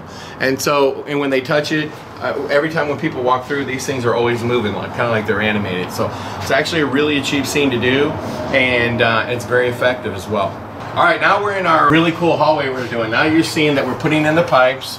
And look over here on this one, see there's 3 pipes. There's one pipe that's a different size than the other 2. And I think that's kind of important because you want to like mix it up. So where we're at with this, clearly it needs to be painted, okay? And once it's painted, it's going to look fantastic. Now I want to show you this too. Okay, this costs, I don't know, not even 10 bucks or whatever, okay? And so we got these other holes. We put this vacuum form in here, and this is part of building a haunted house. You plan to put pipes in, okay? They won't fit because we actually planned to do something different here, but then we found this, we put that. That's all part of building a haunted house, is being willing to make improvements or adjustments or changes based on problems you face. So we've got these holes built, okay? Well, a pipe's not going to fit through the vacuum form, so we came up with this solution right here. So it's actually going to be great. They'll shove in there, okay? Now tell me that doesn't look like it belongs, okay? That thing's like 5-10 bucks. And look over here. This is just a little vent for your house, for your floor. Screwed it right in. And the real key is once this is in and once it's installed, then it's, you know, aging it, painting it, and everything else. But the hallway looks fantastic now that it has the pipes in. So now we're going to have to buy a whole bunch of these, and we're going to put them in all the holes, and it'll look like some kind of vent. It's just another part of building a haunted house from scratch, is being willing and able to improvise. Okay, now we're getting into a scene that we're getting a little farther, and we're starting to put animations in. These are really cheap animations, okay? And they actually scare people. All they do is lean out, okay? You know, and they make a lot of noise. We have this open canvas right here. We thought this would be fantastic for this kind of like hideous creature. And we're gonna disguise it by filling up the whole center with barrels to kind of sort of make it look like he's standing on barrels. And I can tell you, when you're doing a zombie theme, which is what this video is about, barrels are gonna be great. Right now, all you see is black barrels, but we're gonna paint them. They're gonna make them look slimy. We're gonna put stickers on them. They're gonna look fantastic. But that's how we would improvise here. We don't wanna have this look like it's hanging out in midair. So clearly the easiest way to fix it is barrels. We'll pile up a bunch of barrels. You won't even know that he's being held up by anything but standing on barrels, and it's gonna be fantastic after we paint them. Now, we looked in our chain link fence maze area. Anytime you got chain link fence like this, you're gonna have big giant corners. Now you can see we welded the barrels together. We're gonna shove them in the corner, You see the brackets on the floor, they're welded onto the barrels. We'll nail them into the ground and they won't move, okay?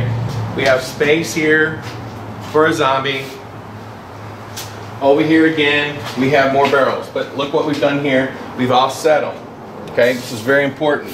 That one barrel at least is touching the wall because it adds a lot of support when you run into it, okay? But you don't want every barrel to be just stacked on top of each other. You want it to look disorganized because it's a haunted house. We welded the barrels together and you see the brackets on the floor. In this corner, as you can see, the gap between these two is different from the other two that we showed you. And then of course, like we talked about, adding things like electrical boxes. And then there's nothing wrong with one of your barrels being a single, okay? You want it to make it look unorganized. They fill it up, they make it look like, you know, hey, it's real, it's got a lot of stuff going on, something crazy was going on here, everything's unorganized, because that's how it would be. But you always want to make sure when you put these barrels in, or props, that you get them as far into the corner as possible, because people do run into them.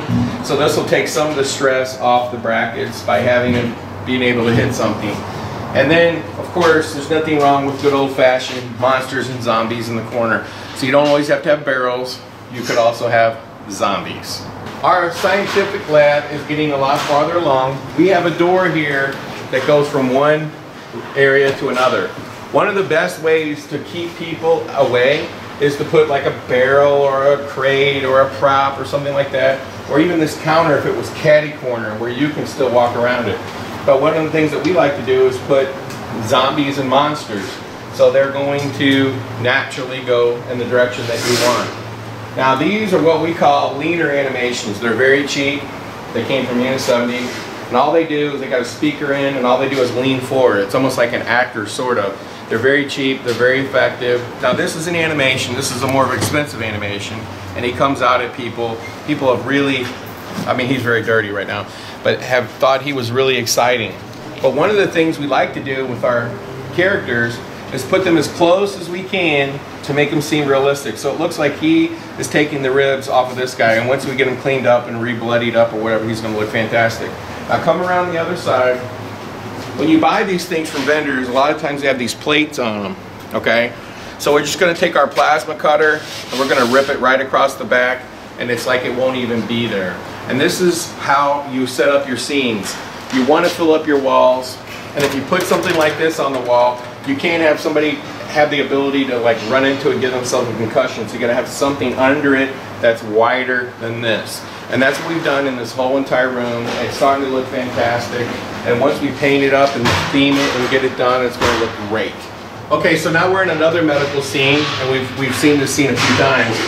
Now, I love any animation that you can buy that sends you into the room like a horseshoe, and so you're using every square inch of the room. And that's what this one does. And I also love animations, okay? See how it goes out? Not all the way, doesn't cross the line. So we still have plenty of room to get around it. It's not going to hit anybody. But this is a scary animation, and it's creating two purposes. It's making me horseshoe around the whole entire scene, and it's scaring people, you know, as they get here, boom, they get hit with it. It's fantastic. We absolutely love it. And as we see, we've really started to detail this room up quite well. And let me explain one thing to you. You see, we've got another barrel, we got a zombie. Now you can't see the zombie going down this way, but when you come around this corner, you walk right into this zombie through the chain link fence, and we think that is a great way to utilize these type of characters. When you're walking, you always want to see something visual, because seeing something like this distracts people from the real actors. Okay, now we talked about our jail quite a bit, and it's turning out fantastic. So this is really more or less a scare box that we've made to look like a jail, and we've themed it a little bit with a couple props or whatever. And look at this. This is a great little scare. It's just pillow blocks that have been mounted to the bottom of the jail, and it's got steel on the top so that the cell door or whatever can't get out. But now your actors can make a lot of noise. Anything that makes noise is great. And you know what? We picked this piece up for $100. The pillow blocks, the steel to hold it in. I mean, you're not even talking about $200 and this scene is done. It's going to be an absolute great scare. Rather than having every actor have the same thing, jump out, whatever, you want to have some stuff. So in this case, the actor will be exposed and he'll be like, ah, whatever. And he'll go like that and he'll get a great scare. We've been talking a lot about trying to cover walls. Now, we talked about having like things like this, like old electrical boxes and things like that. Hey, and it doesn't hurt to put conduit. You can buy this stuff and you want to get the biggest one they have. They actually have ones bigger than this. And there's nothing wrong with running it on the wall, okay, running it in, fraying the wires, okay. Now when we go in to paint this, we'll definitely paint this. We'll paint a lot of black spray paint all over it so it looks like it burned. Another one, another power box. We got frayed wires. Needs to be painted to make it look like, you know, you don't want to leave it silver. So we haven't got that far because we just added it. This is a nice touch. See this cool little vent, okay? Obviously that's not real, okay? But it looks really cool. And it's just screwed to the wall.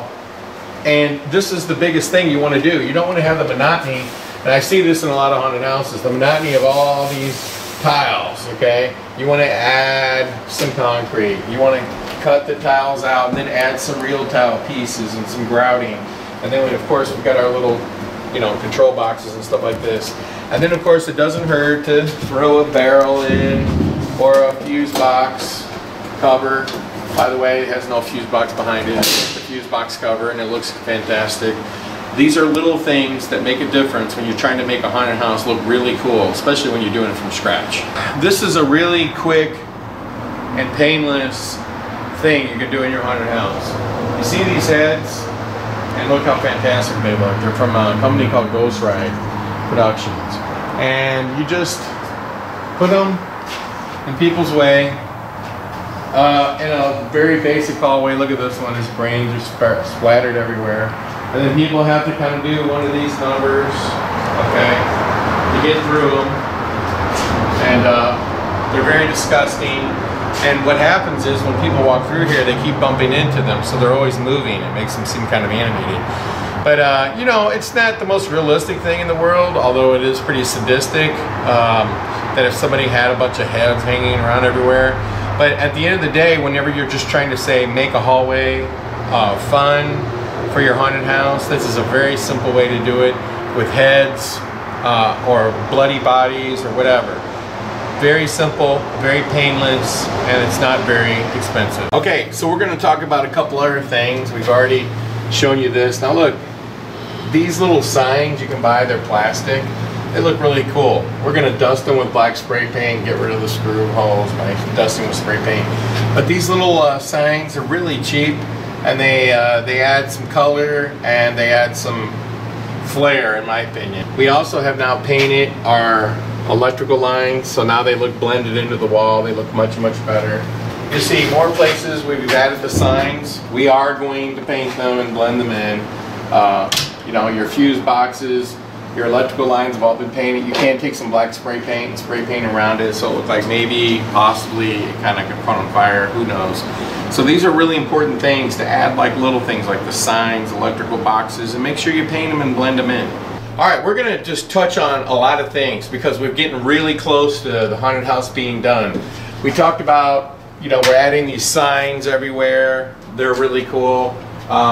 This is going to be our control room. Every TV is going to have like audio and video feeds where you see like zombies roaming around everywhere going crazy. As you can see, we've stacked quite a few of these things. Now you know they will fall off. They're going to have to be glued down, attached or something. Now look at this, like where we put the chain link. It's a perfect spot for like a zombie. And you might want to note that it says SWAT. He's a SWAT team zombie, and this is the, you know, the security room. So it makes a lot of sense for him to be there. Now another thing I want to talk about is these freezer strips, okay? So we're putting them in between these door jambs. They look fantastic because we don't want you to be able to see into the next scene, okay? We're going with clear freezer strips everywhere you're supposed to walk, and then when you're not supposed to walk, we're going black. Either way, black or clear, we are painting them. So we're just trying to blend them in, and you can push right through. Now this is painted, it looks blended in, it looks fantastic. The point that I was trying to make to you guys was look how dumb this thing looked okay? And now that it's all blended in, it looks like it belongs here. And you have to take the blends down below. So if you paint this here, you got to make it look like it, you know, was here. It got dirty. It was spitting something out of the fan or whatever, and it's dripped all down here. This was a great spot for a high voltage fan because it's black, it's yellow, it blends right in, it looks fantastic. Okay, so this is a drop picture for an actor. This was a great spot to put one of these little plastic signs. Hopefully it'll confuse or trick the customers into thinking that it wasn't, it's not a drop picture.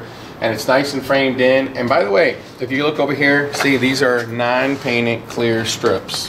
Okay, so you can see right through them. They're great. They add a little claustrophobia to the room, and they're fantastic. I would use them all the time. But you'll see on the floor we got these angle braces, and they're screwed into the thing. Now this one's not done because it needs to be secured in the back as well. But anytime you put any kind of props in your haunted house, make sure they're secured in the front and the back. And I wanted to show you this one because the truth of the matter is, even though it's secured on the front and the side, I could literally just break this right off. You have to have it in the front and the back. So look at our awesome fan. Now that we've painted it and we blended it in and we framed it around with wood, now it looks fantastic. And we got all these electrical lines going in it. Look, we made like almost like a puzzle with them. If you come over here and you can see that, and you got the buttons, and I bought these things for almost nothing. Look, they're screwed in there, it's screwed in there. Everything looks legit now, okay? It looks fantastic. There's a couple barrels here and there, okay? And you know, we kind of invented the idea of having hanging bodies. We had a couple vendors make them for us. And so when I went back and had these made, I said, hey, nobody's ever done like, you know, mutated hanging bodies where they've always done humans or pigs or animals. So I had these mutated ones made. So they were a little bit different. Some experiments gone wrong here, and this is fantastic. Now look, these are from a company called Gore-Glor. When you're trying to do your haunted house cheap and you're trying to add a little flair, these are great. They're called barrel toppers. Look, you just throw them on a barrel. Okay, you're gonna have to glue them down. Okay, then you're going to want to pour blood all over here. Okay, it looks fantastic. But let me point out something to you. I come in the room here, so you don't have a gazillion dollars to put a barrel topper here, one there, one there, one there. So if you're going to add one here and there and everywhere, okay, you want to have it to where it's the focal point when you walk in the room. So I'm over there. This is the focal point. That's why I put it right there. This is an animation. All he does is lean forward. He's got a speaker in him. Oh! We have placed a barrel and secured it and a crate so you can't get to him. Okay? So he leans up like this and he's like, ah! This is naturally secured. Look, you have a crate here that's not properly secured. A barrel, a crate. He's nice and sandwiched in. You can still get to him if you have to. And look at this nice little display that we've made. Crate, crate, barrel, barrel, barrel, barrel. Okay, they're all offset. We've put a couple stickers on them. We got our pipe in the background. Okay, and we're starting to secure them. We've cap welded them together. Okay, here, there, whatever. That makes them stronger. But now look at this. This was very cheap. These are cheap crates. These are cheap barrels. And a couple cheap stickers. And it's starting to look fantastic. It's absolutely looking great. Now, I want to show you over here. Okay, again, these are not secured, but they have to be. You can see the L bracket's already been put on. We're gonna have to weld these barrels together. Now, we wanna make sure that nobody can trip over them, but you see this plate for this monster? Look how big that is, okay? We wanna cover that up. We wanna make that look like it's not there. So, as you can see, this monster, he moves side to side and the whole shebang. So, we have placed the barrels so it looks unorganized. That's the key. So the monster can still do his thing. We'll pour blood all over the place, like, you know, he's been killing everything in sight, and it's going to be great. Okay, so this is our like decontamination hallway. We've showed you this already, this vacuum form, and you can see how we've added a whole lot of synergy here and there, and concrete. Look, we've painted it nice and nasty. We've added these little vents over here, and we painted them. We added these vents over here, so these are on this side, those are on that side. We have our pipes that go all the way down.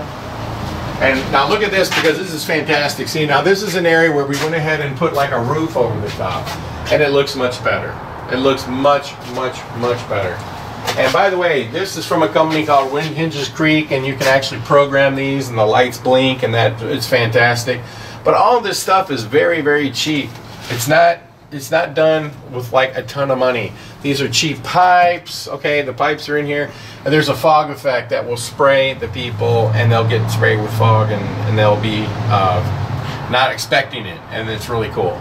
Okay, so like this is an animation that we bought from Unit 70. See, he moves around and his arms flail around or whatever. And you can see he's on a really big stand back there, okay? So what we did was we secured him into the floor and we put barrels thrown all around him, okay? So now it looks like maybe he's leaping off or he's standing on the barrels. Barrels are cheap, and they've created a really nice way to disguise things, okay? Now this animation looks like it belongs there. It looks fantastic. This room, this whole area is starting to shape up. We added a barrel topper here because it was a focal point. Remember that? And we added a sticker because it was a focal point. And we start to wind our way through. Okay, again, we have barrels, another sticker, offset. See, those are stacked on top of each other. Then you got one, then you got two offset, then you got two offset again, and eventually we'll get him up here. And we added another sticker on there. It's looking great. And then of course we have, you know, a monster here in the corner. And look how great this is. It didn't look like this before. See, we added shellac and made it look like, you know, rusting or leaking something. It looks absolutely great. This is something that you get from a home improvement store. It's very cheap. A couple of these. This is actually some kind of swiper thing. A couple keypads. We're ready to go. We have to paint these, but we'll get there. So one of the things you'll notice, we've actually blended everything together now. We've added a couple medical charts. We talked about fake stuff there, but you see how they're L bracketed in. Okay, so they won't move. Okay, that one's not.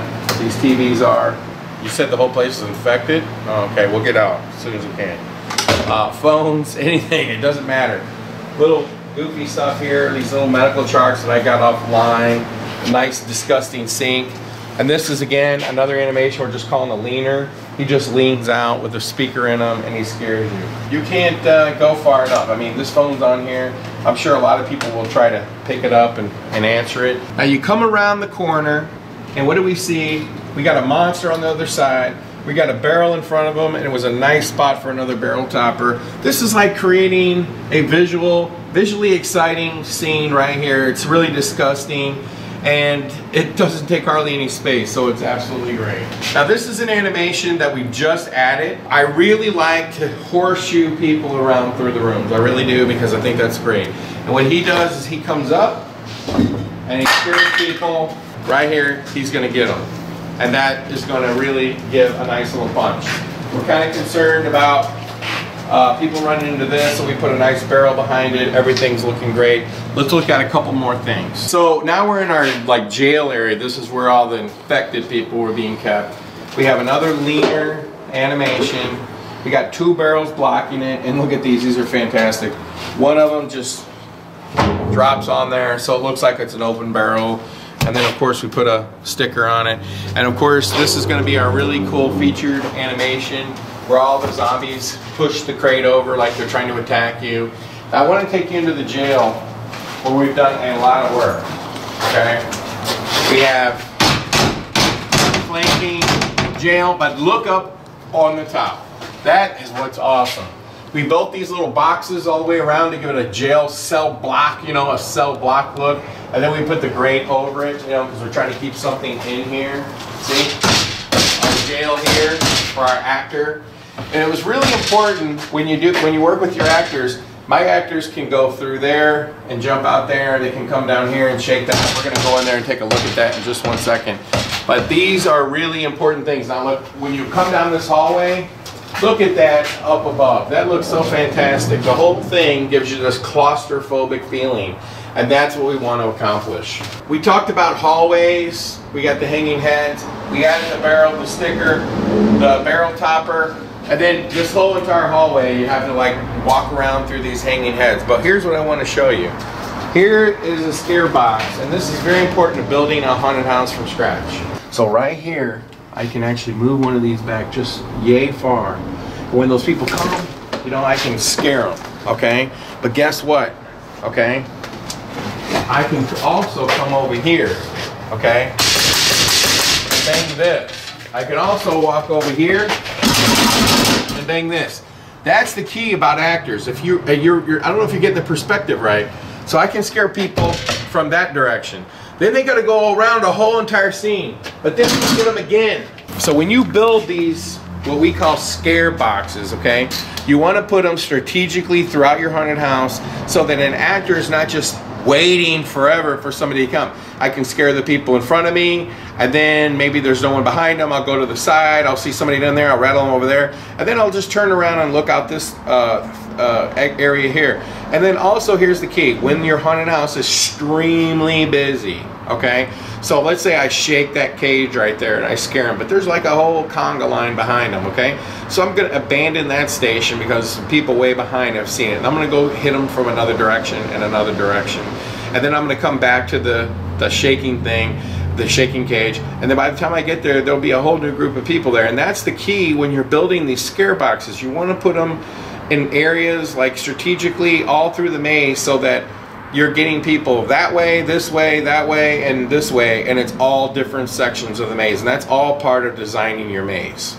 Okay, one of the other things that we designed in this haunted house, since we were building it from scratch, is our actor's room. We put it right in the middle of the maze. Since this is a secondary haunt, I wanted everything to stay with it, their masks, their costumes. Since it was a zombie themed haunted house, even if it was a clown themed haunted house, all the costumes are essentially the same. So everybody in here is going to be wearing lab coats and jumpsuits with zombie masks and things like that. This also gives us access to our black hole tunnel for repair. But what we're going to do is we're going to build this little room out to hang all the costumes and hang all the masks. And you would want to do that by simply, you know, buying, and I'm going to show you in our actor's room downstairs. You can buy these things online where you screw them into the wall and you can sit masks on them. So I'll make this whole wall masks and this whole side here costumes. And so everybody should be able to come in here very quickly and get dressed, because in a zombie themed haunted house, you know, you can have a very, very simple plan. Zombies are not hard to deck out. Okay, one of the really important things when you're building a haunted house from scratch is safety. So what we decided to do was build our haunted house so that two-fourths of the entire haunted house, you could walk around it. Why? Well, look at this. So you're in a corner of the haunted house, okay? And by the way, I had mentioned black. Black means don't go through, okay? Clear means go through. So if there was an emergency, we can bring them out of this corner of the haunted house and follow me. And by the way, another middle section. I want you to look down this hallway right here. What do you see? Well, you see people can come out of here, but they also could be anywhere in the middle here of the haunted house. We can take them straight down here, okay? Bring them down here, and this is where our exit is actually going to be right here. It's being cut out of the building. So this is where the exit is. So we can take people out of the haunted house very, very, very quickly. Now look, here is another emergency access corridor. Let's come on down. Okay, what do we see? Access. Access. Haunted house wiggles through that way. Another section. That's access to fix our black hole tunnel. Come here. Access. Doctor's lab. Access. Straight shot right to the exit of the haunted house. We're right back to the lobby. Okay? The key when you're designing a haunted house from scratch is to make sure that you have ways to cut through the whole thing. I talked about the scare boxes. The scare boxes are also cut-throughs. So that's why the scare boxes need to be strategically placed all through the maze, so I can literally walk in the beginning and get to the end in less than 60 seconds, and that's very important. So the actors can scare people on this side, that side, this side. They can walk over here and scare somebody from that side. But all different directions of those scare boxes are affecting different areas of the maze. And by the way, when it's really, really slow and you're not running as many actors, one actor can work multiple rooms. But not only can he work multiple rooms, he's also able to take people through rooms in an emergency and get through the haunted house quicker. And you saw all the access points on 2 sides of the maze. So you don't have to walk far and you can find your way out and get to an exit quickly. That is very, very, very important when you're designing your maze. And that's why when you're designing it on paper, that's why I suggest you do it with a pen and a piece of graph paper and a pencil, so you can just keep modifying quickly until you got something you like, and then you can lay it out in CAD or whatever you want. So that's it. That's how you build a haunted house from scratch. And as you look around over there, you see piles and piles of plywood, and you look around everywhere, you see trash, and you see the place is not done. And there's many other things that need to be done. We got to run the fog, we got to get the animations hooked up, we have to do lighting and sound and all that. These are all important components to finishing off your haunted house. But when you're building your haunted house from scratch, you have to learn from the mistakes that you made in the past. You have to be able to tell yourself, hey, I'm building it from scratch. You got to take all of the things that you've learned and incorporate them. Okay, all the things you've seen from other people's haunts, incorporate them. Because the layout is the most important thing. It's very important. And 2, the other key aspect to making a new haunted house from scratch is that it's modular, so that you can take it down when you're done, or something doesn't work out in that building or whatever. You can get it apart and put it in a truck and take it somewhere else and start all over again. These are all important things. So some of you might have thought, oh, you know, they're actually going to cut wood and make stuff. No, that's not what we're trying to do. We're trying to give you tips, like if you came to a seminar, so you can learn how to, some of the key features to building a haunted house from scratch. And we hope we've helped you do that.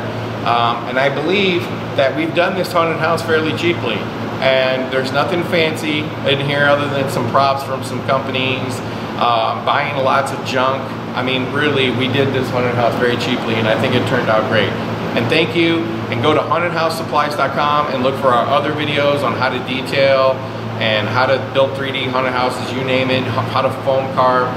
Go to hauntedhousemagazine.com and get your magazine subscription. Also, if you go to hauntworld.com, you click on find a vendor, you can find all the vendors that sold us all the cool stuff. All the vendors are listed, from the animation companies to the latex, the monsters, the props, everything is on hauntworld.com. And make sure you go to hauntworld.com and get on our Fright forums. You know, I'm always answering questions there, so if you have questions about this video, get on there, make a post, and we'll be happy to do that. So thanks again for getting on another one of our videos, and we'll see you very, very soon. Now watch this haunted house in action.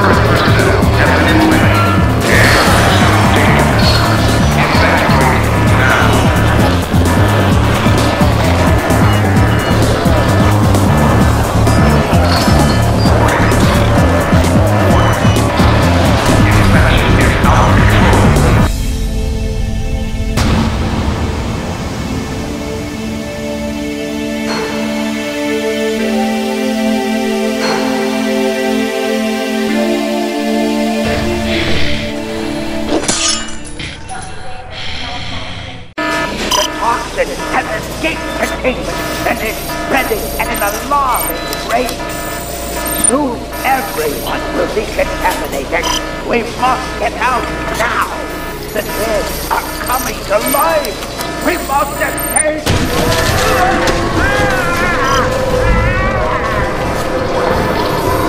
Infection is out of control. Evacuate immediately. Contamination is spreading. Current personnel have been infected. Dangerous. Evacuate now.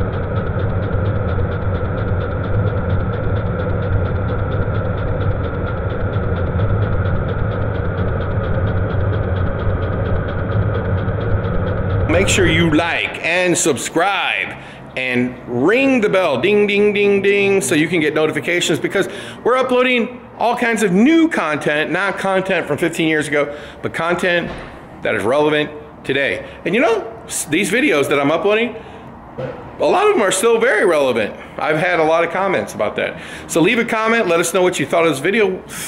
Tell us what you think is different today. So thanks for watching, and until next time, pleasant screams. For scary videos and more, subscribe to our YouTube page, huntworld.com.